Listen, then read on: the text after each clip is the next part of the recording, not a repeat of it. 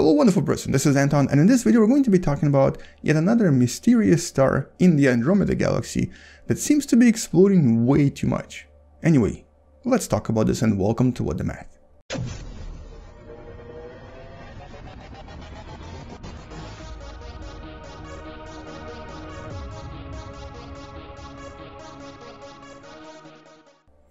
So the Andromeda galaxy is relatively far from us. It's about 2.5 million light years away from the Milky Way. As a matter of fact, this is the Andromeda, and if I were to try to point at where the Milky Way is, it's sort of right there, and it's actually barely visible. It's kind of far away. But even though it's so far away from us, we can still see quite a lot of things happening here, specifically when it comes to large explosions. And so very recently, only a few weeks ago from when I'm making this video, a new paper was published that actually describes a very unusual event happening around the star known as M31N 2008-12A. The event that I'm talking about is known as NOVA, and I'm going to explain to you in a second what this means. But what's so unusual about this particular event is that it seems to be happening every single year. And that's way more frequent than we usually see these happening. So anyway, first of all, what's a nova? Well, it's actually a little bit different, or very different from a supernova. What you're about to see is known as type 1a supernova. This is when a star similar to what our sun is going to become, a white dwarf, reaches a mass known as Chandrasekhar limit. You can actually check out this concept in the video that should be popping up somewhere above my head. And once this limit is reached, the star basically explodes. Usually it kind of leaves very tiny fragment of itself in the middle, but sometimes it explodes completely. It creates a lot of energy and it's very powerful. And we normally use these supernova as a kind of a standard candle of measurement.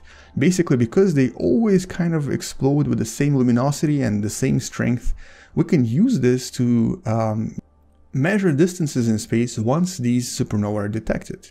And so that's how a lot of distances in space are measured. But these events are pretty rare. As a matter of fact, the last one in our own galaxy is like centuries ago. So it would be very unusual to find one nearby. On the other hand, there is another event known as nova, and that's actually a little bit different. So nova occurs also around the white dwarf, but for different reasons. For a nova to occur, a white dwarf, in this case it's actually Sirius B, the closest white dwarf to our solar system, it's only like 6 light years away from us, is orbiting its partner Sirius A.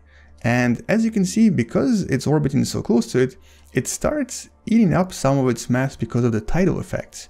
This object is super dense, it's very small, but they're about the same mass.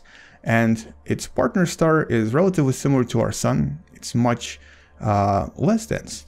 And this density basically causes the larger star to lose its mass and to slowly deposit it in a kind of a ring, accretion disk basically, around the white dwarf. So we might not see this here. I might actually kind of cheat a little bit and just add one manually. So there is that little accretion disk that is kind of difficult to see, but it's basically there. And eventually this disk grows larger and larger and larger and larger, and at some point reaches a critical mass, which is very similar to what happens in nuclear reactors if basically things go wrong. When a nuclear mass is reached, this whole thing here explodes in a very large nuclear explosion. Not a type of an explosion that supernova has, but basically very similar to an explosion that you would expect from a nuclear bomb. And these explosions are extremely bright and are visible from really far away. Now, when a star goes nova, it normally repeats the process every decade or so. Sometimes every 20 years, sometimes every 10 years. It really depends on the star. But for this particular star that we discovered very recently, this process seems to happen every single year. It basically creates these explosions much more frequently, like 10 times more frequently than we expect. And this is where the mystery lies, because we're not sure why it's doing that. On top of that, because it explodes so often, it created this very large structure that's essentially 400 light years across. This is what the scientists refer to as a super remnant, and is essentially just all of this material that was exploded in these large explosions for the past, I guess, hundreds of years, as soon as the star started going nova. And because it happens every year, more and more mass is added, and the structure keeps growing larger and larger. But there might be one explanation that the scientists think they have for this. The explanation is that it might be actually a kind of a natural progression of a white dwarf that has a partner, and what's happening here is that it's actually reaching its mass limit, known as Chandrasekhar limit, and as it's sort of reaching its limit, it starts throwing off more and more of these nova. It basically starts exploding a little bit more until it finally reaches the limit, and then when that happens, the entire star will basically explode and go type 1a supernova. And this will be extremely bright and quite visible from our planet Earth.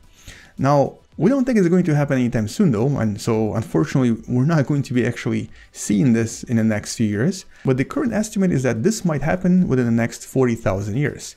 And if this is actually what's happening here, it means that we now have officially kind of understood the evolution of white dwarf binaries a little bit better. Because we've seen nova before, and we've seen type 1a supernova, but we didn't really know what happens in between.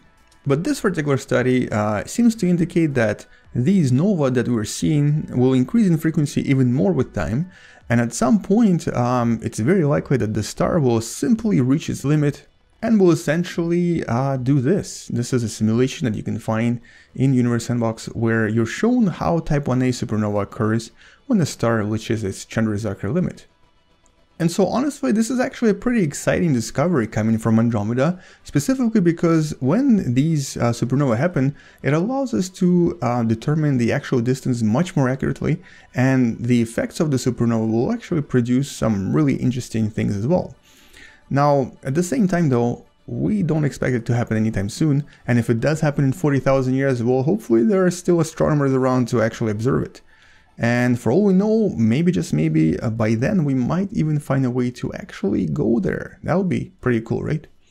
Anyway, on that note, that's really all I wanted to show you in this video. It's an interesting discovery and a very cool explanation to a phenomenon that we kind of understand, but not super well just yet.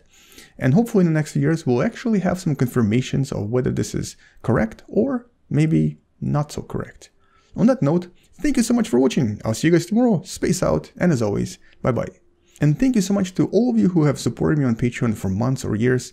It really helps me a lot. And if you'd actually like to become a Patreon and support this channel, the link for it is in the description below and should be popping up somewhere on the screen any second now.